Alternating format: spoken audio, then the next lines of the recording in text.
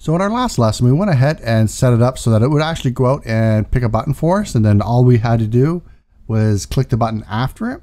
But it's only doing one button at a time now. So today I want to go ahead and set it up so that it'll keep adding more buttons as we're done the pattern. So for instance, it starts off, it picks one button for us. We click it. If we get it right, it goes ahead and adds another button to the sequence. Then we have to go through, and if we get both of them right, it goes ahead and adds another button to the sequence again.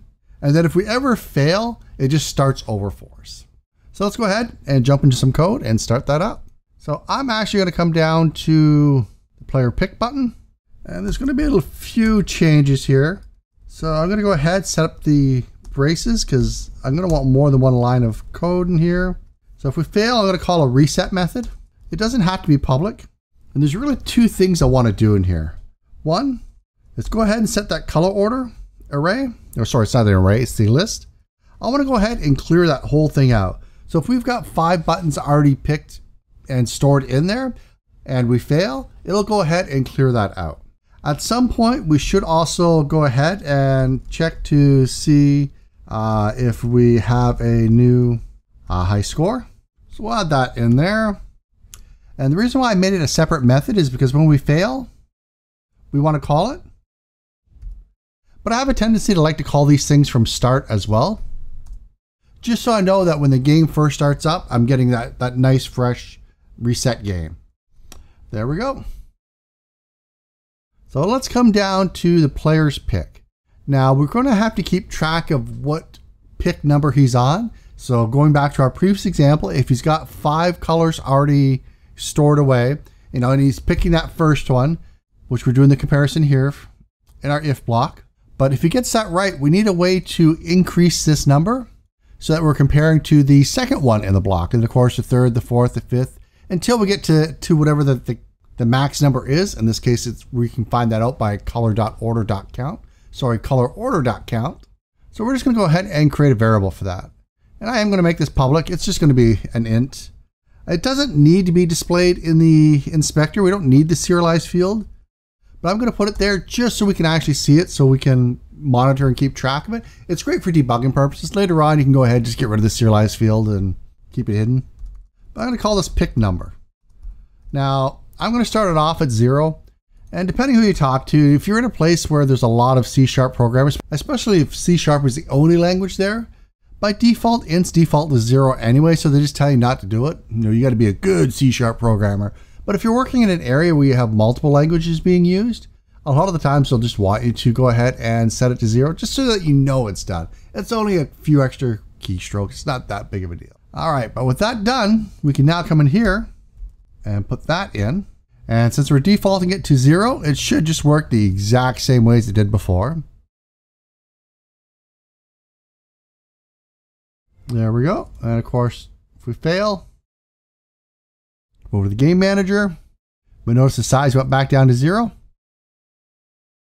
So the reset's being done. And just to make sure, I'll copy this in and just say reset. So let's go back to player's pick. So we'll come into here and we'll say, if they pick the right one for the color they're supposed to pick, we're going to go ahead and take that pick number, increase it so we can check for the next one. And I'm actually going to leave the comment at the top.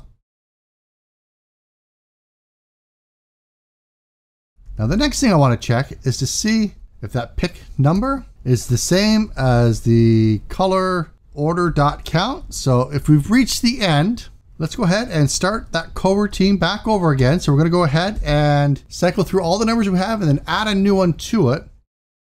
And what did we call it? We called it play game? Yeah. I guess I could have just copied this up here just to make sure I don't get any typos.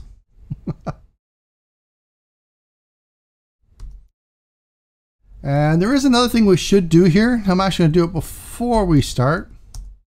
And that is update the player's score. We haven't worked on score yet. We'll probably do it tomorrow, but we'll put the comments in there just so we know where it's supposed to be. So let's go ahead. We'll head up to the play game and we're going to do a little bit of working here. So every time we do a round, this is called. So the first thing we should do is make sure that that pick number is set back to 0. So that when it comes down here for them to pick, it's actually starting off at 0 again for us.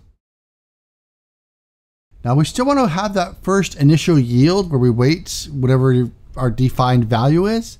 But before we go ahead and pick a random color, we need to play the colors that are stored already, so the previous ones. Now we've been going ahead and using for loops up until now. This time around, we're going to go ahead and take a look at for each. And I'm going to go ahead and I'll just type one out and then we'll go over exactly what it does. All right, so we've got our for each, which works just like a for loop. But what we're going to do is say, take all of the ints, this data type here, in the colored order list, do something with it, and we're going to refer to them as colored index. So when we go through, again, we'll go ahead and use the example of having 5 colors in there. So we're going to go through, go to the first one, and we're just going to call it colored index. Before we'd have some sort of thing, you know, like colored order, then in the square brackets, it's index. We don't need that anymore. Now all we have to do is go button, the index that we're on, that we had stored in the color button list, and then we can just call its press button. So again, just to quick reiterate, if we had 5 values in our list here, and let's say the first one, let's say they're all put in order for whatever reason. So it goes 0, 1, 2, 3, then 0, 1, 2. So we'll go through, and on the first one, it's like, oh, the number stored is 0. So let's go ahead and grab button 0 and press its button. Then it's going to go through and grab the next one and go, oh, let's go ahead and grab button 1 and press its button. And so on until it goes through them all. Now, after it presses the button, we want to make sure that we're calling that yield again. We want to make sure that we're waiting. Then after it's done pressing all of the buttons, go ahead and pick a new random number to attach to the list. Let's go ahead. We'll jump into our game, see if we have any errors. Does not appear so. So let's hit play and see how it works. So it reset, and then it went ahead and picked element 2, which is yellow. I got to stop looking up there. We've got them over here for a reason. All right, so element 2 is yellow. And also take a note here that the pick number we're on is 0. So I'm going to click yellow. So I got it right. Now, oh, I wasn't paying attention again. We go back down to pick number is 0. Now it's yellow and green. So yellow. The pick number goes up to 1. I got it correct. And we go to green.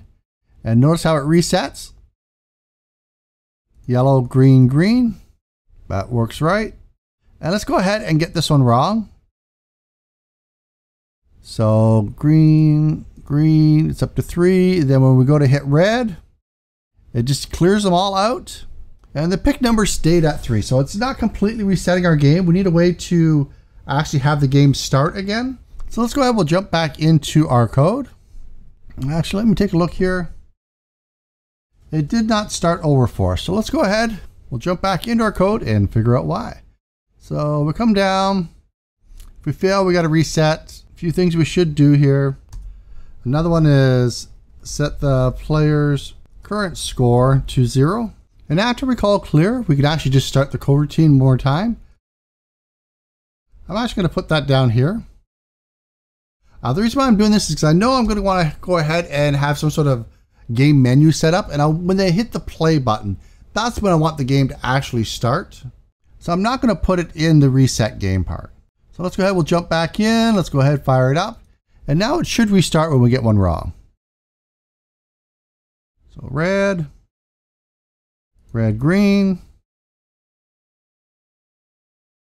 red, green, and it's supposed to be green, but we'll do yellow. There we go, and it started over for us. All right, we've got it restarting our game for us. We learned about the for each loop, and we have it constantly adding new colors to the list every time we get the current sequence right. Tomorrow, let's go ahead and work on that score. I'll see you then. Bye-bye. So if you liked the video, go ahead and hit that subscribe button down below. It really does help me out here on YouTube. And go ahead and follow me on Twitter. I can be a pretty chatty guy over there when I'm not walking through a forest or being stalked by eagles and falcons, lions, tigers, and bears.